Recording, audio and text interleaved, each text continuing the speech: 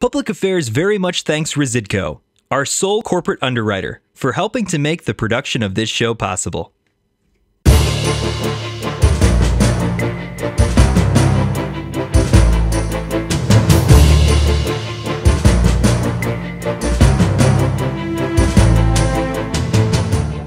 Never been a supporter of, Black Lives Matter, so to speak. Once again, I'm telling you my general thoughts. This is not how I would rule on any case. General thoughts. Right. But I think that some of these prosecutors that have taken the Soros money and that are letting everybody out and not prosecuting violent crimes the way they should, that they're a danger to America. But by the same token, people need to understand the role. That's the executive branch. The judiciary doesn't get to tell the executive branch how to run their office. We may rule on cases that come before us, but if they want to let people out, typically we have no say in that. They want to dismiss cases, nolly prosecute case. They can do it and we can't do anything about it. Okay. So did Kelly have enough? Did the state's attorney have enough of Lake County? Did they have enough to go in and ask the court to make a finding that this kid's a clear and present danger? He's an imminent threat. Yeah, put something in the record so maybe it goes in the background check information that comes out, and then that works. Somebody does a background check, this comes out. 3 years later, when he tries to buy a gun, he can't. Right. But that didn't happen. When he tried to buy a gun, there was nothing there. Right. What the hell went wrong here? So seriously. You got nothing wrong. Okay. But what I would say is that obviously the ball's been dropped. I mean, there's got to be way more focus on this and what did we do wrong that allowed Highland Park to happen? So there's no question. We can't keep going down this road. It's horrible the lives that were taken. It's horrible that this happened.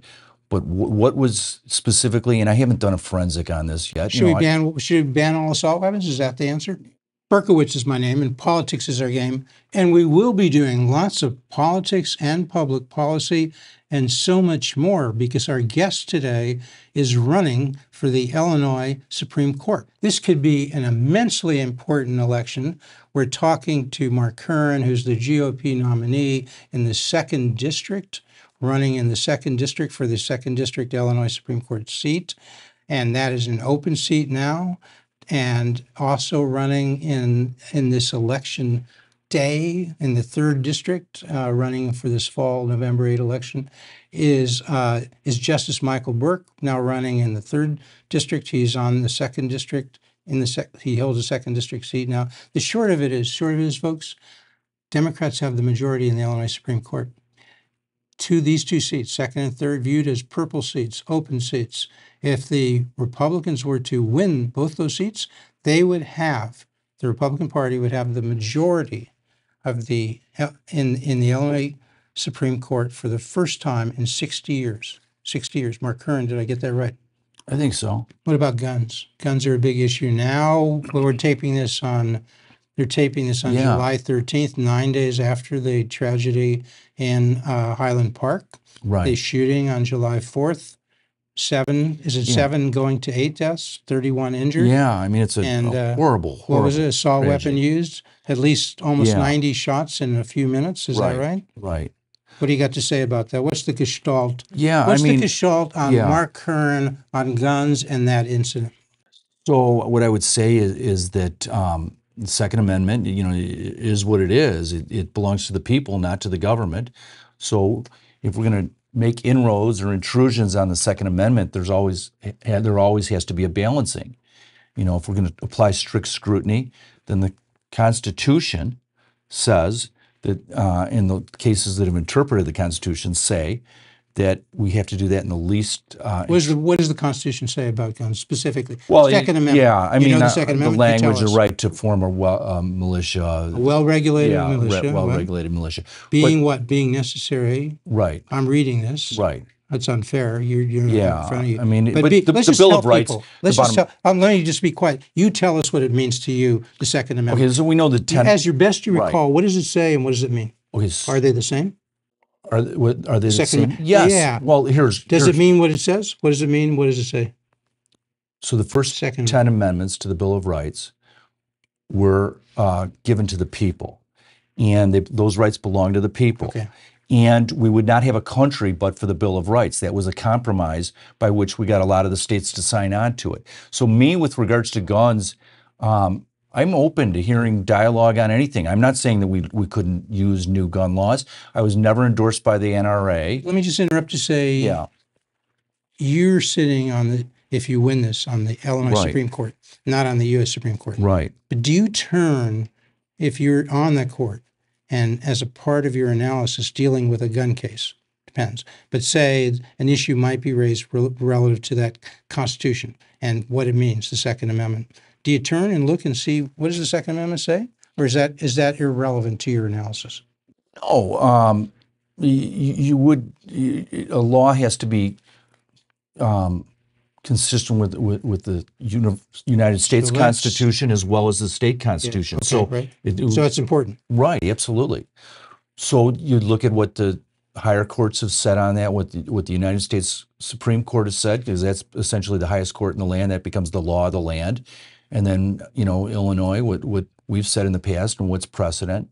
So I think these are areas that people have a right to be concerned, but in the end, it becomes a balancing. We're not going to be able to do away with the Second Amendment absent the process by which we do away with an amendment. 2/3 of the right. Yeah. So we have that just to help people who may not know this. Not everybody's lawyer, and maybe they don't have to be well versed.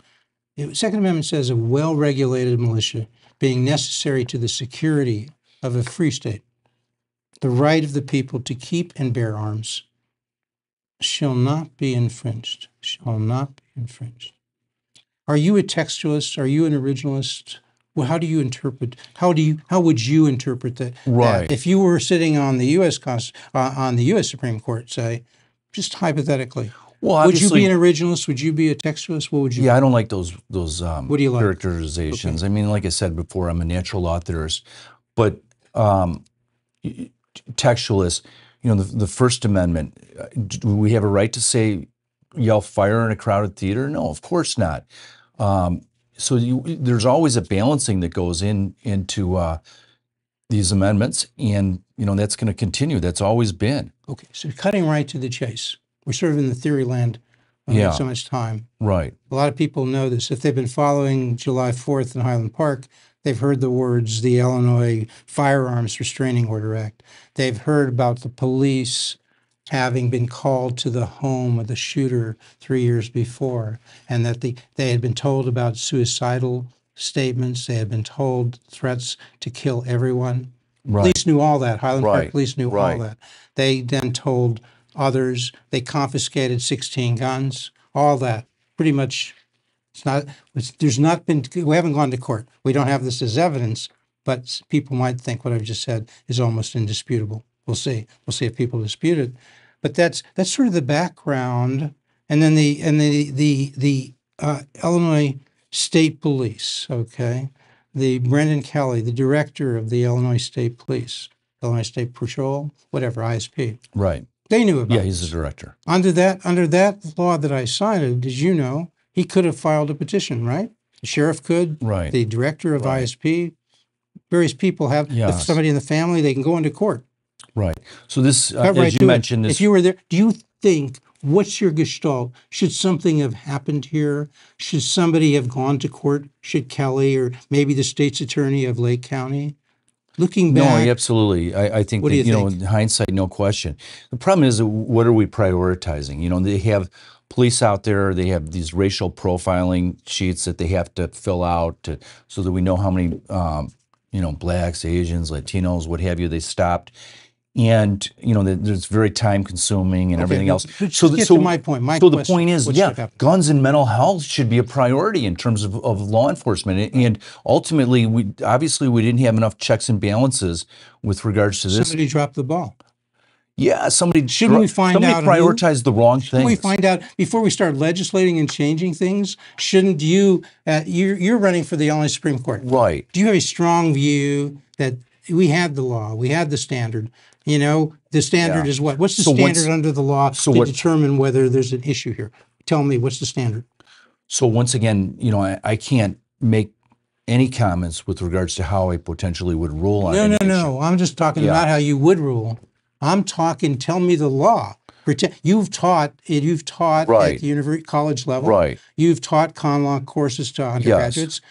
Tell me what you know about how this, be the teacher, all right, the so professor this particular here. act I'm not certain on, but my guess, having represented people and prosecuted people on a zillion similar acts, is it's probably a preponderance standard, and it's probably the burden on the government.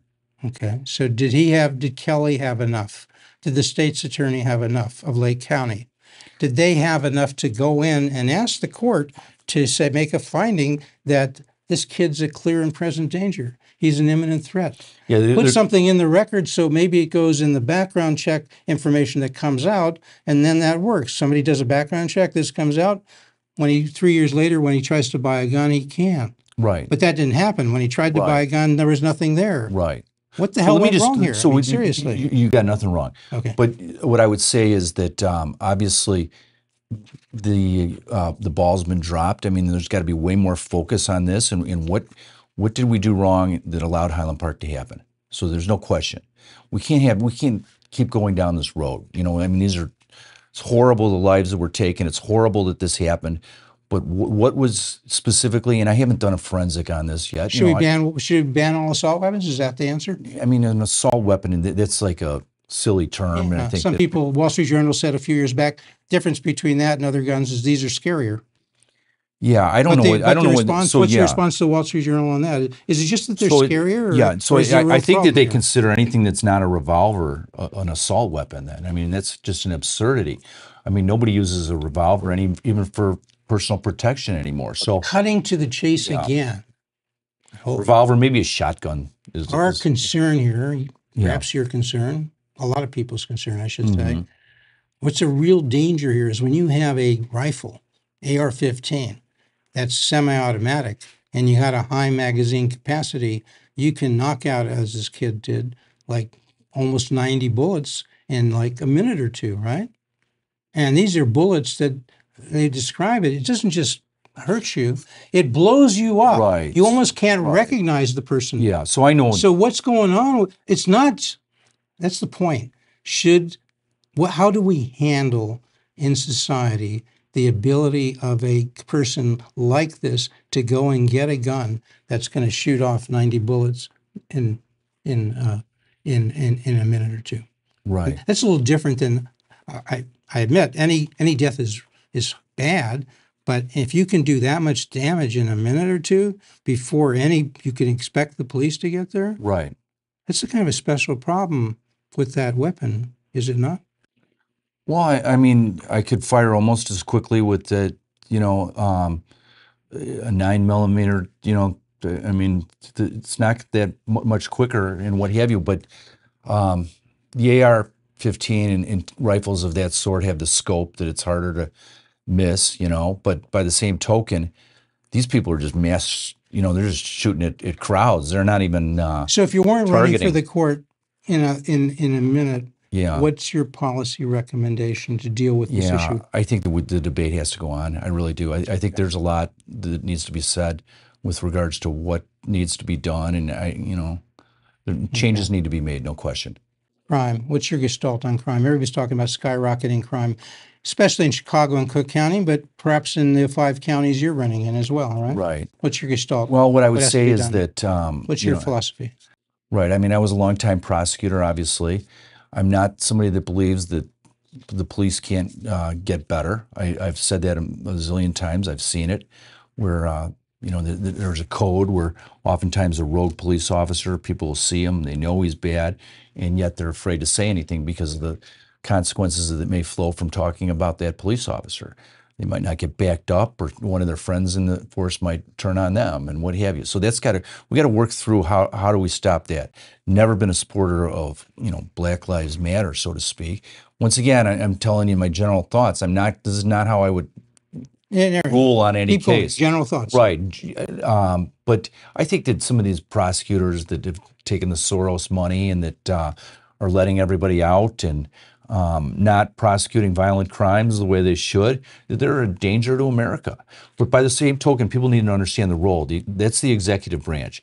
The judiciary doesn't get to tell the executive branch how to run their office. We may rule on cases that come before us, but if they want to let people out, typically we have no say in that. They want to dismiss cases, nolly prosecute case.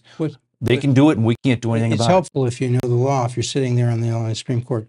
Tell me the general law. I know the issue of judges, trial judges in Circuit Court of Cook County, in Circuit Court of Lake County, in DeKalb, in Kendall County, in Kane, in the whole thing, McHenry County, your whole district. Yes. Judges are every day often making decisions about, put aside the so-called Safety Act, the new law that becomes effective, but right now they're making decisions about, this person has got a record here, they've told me that.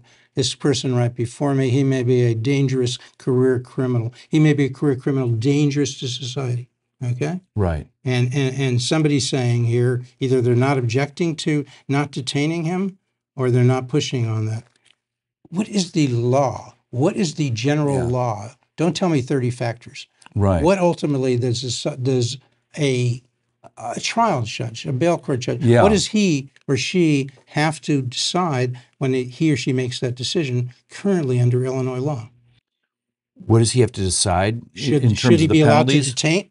Should the state be allowed to detain this person pending trial or not? Right. So I'm not going to comment on that because those bail issues might come before me, and I but really what's can't. the current law? I'm just asking, what's the current law? Right. Well, it's how it's being applied as well. But are there main factors that people look at, or is it a blob that nobody knows? The current law. I'm not saying what should the law be. What is it? Right. Well, I mean, obviously you saw the General Assembly passed a law where most offenses now they're not required to post bond. So, But isn't it the case that even under existing law, before this new law comes into effect, we'll see what that is. Isn't it the case that if a judge decides that the person before him is a danger to society, under the law, that person can say that the state can detain them? The judge can state historically, yes. Doesn't the current law? So yeah, the way provide exactly. The judge looks at two factors. One is whether or not they're a flight risk, and secondly, whether or not there's likely to commit a crime while out on bond. Right. So that's the law. That's the law. Okay.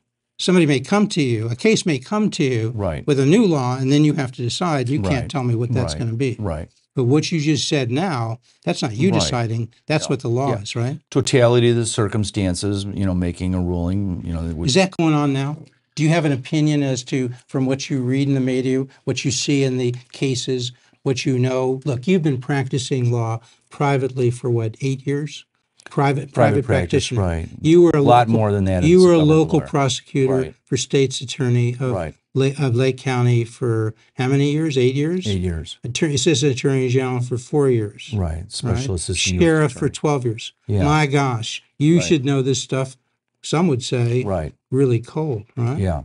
And yet some people say you're not a judge, so you're not qualified to sit on the court. What do you say to them? Well, we have members of people on the United States Supreme Court right now. We have at least one that was never sat as a judge before being appointed to the United States Supreme Court. We've had a history of that on the United States Supreme Court. The first Justice Marshall was not a judge before he became Chief Justice of the United States Supreme Court. So we have a long history of people sitting on that have not been judges. Secondly, you're really more you're dealing with two things. One, you're dealing with essentially administrative duties as a justice on the Illinois Supreme Court. And secondly, you're ruling on constitutionality of these issues. And that's not something that trial judges do. I mean, very, very rare are they ruling on what a lower court did. So they're not doing. They might rule on constitutionality to the extent that they could say whether or not that violates the Fourth Amendment, and therefore we're going to pitch it. But they don't rule to the extent that they're looking at what lower courts have done. And I've studied the Constitution and know it as well as anybody. So I'm not. I put my experience and my knowledge right there with anyone. Okay, and so so you're comfortable and confident sitting on the Supreme Court you can put a lot of these personal views that you've told me about today, which I think are important for people to understand. Right. You haven't told me how you'd rule, but Right. you've told me your personal views. You've told me what you know about the law. You told me your background. Right. So you don't lack in confidence that if you are elected to the Illinois Supreme Court, you can be impartial. Right. And you can have the Taught background constitutional necessary. law for many years. Absolutely. And again, the 5 counties, what are those 5 counties? where Lake, people can vote? McHenry, Kane, Kendall, and DeKalb. If they live in those counties and they're registered to vote, they can vote for you. They can or vote your for Mark opponent. Curran Jr. as the name appears on the ballot, Republican for Where do they Illinois find Supreme out Court. more about you? What website? We Know Mark. Will direct them as one in Mark for court. It's easy to remember. We Know Mark. We Know Mark, and that's the point of that is a lot of what you're asking me. I've already been telling people what I believe about things for, a lot of years, decades now. So there's you're not going to find anyone where they'll get more Google hits on than me. That's for sure. You don't hide your views. No. You'll come back and tell us more detail. You'll come back here before November, right? Of course. And it's always that caveat, though, that, I don't know how I'm going to rule on any issue, and I'm not going down that road right now. Right. I don't want to know how I'm going to rule on any issue. I would want to have an open mind and be fair and impartial. You heard it here. Mark Curran, running for the Illinois Supreme Court, 2nd District. November 8 is the election. So you think about it. You decide what to do. Come back before, because we hope to get Mark back. Maybe we'll have his opponent back. Have the other justice. Have Justice Michael Burke, who's running in the 3rd. Public Affairs, your source for information. We discuss. You decide.